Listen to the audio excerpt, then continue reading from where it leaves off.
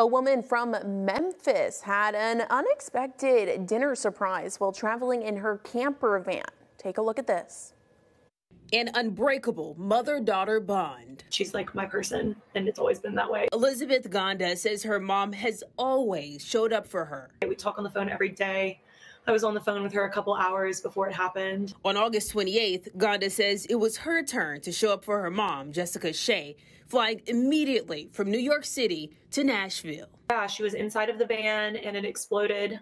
It blew her through the metal door of the van. I don't know how she survived, quite honestly. These terrifying pictures show what's left of the camper. Shay told her daughter she was going to cook dinner, and when she lit the stove, there was a massive fireball, a horrific explosion, sending her to Vanderbilt's Burn Unit ICU, away from her home in Memphis. Seeing someone you love in so much pain and pretty much not being able to do anything really is hard.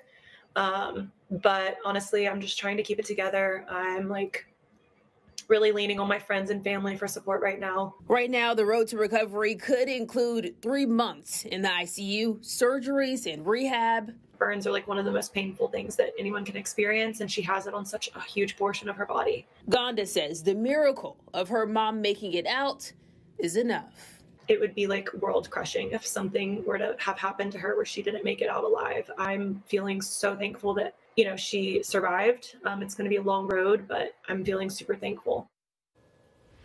New video release showing the cloud of smoke and fire moments after a deadly plane crash in Oregon. It happened Saturday. The NFSB says the Cessna took off from a nearby airport on a maintenance test flight, but soon after, the pilot reported issues. Moments later, the plane crashed into townhomes. 3 people were killed, 2 in the plane and 1 on the ground.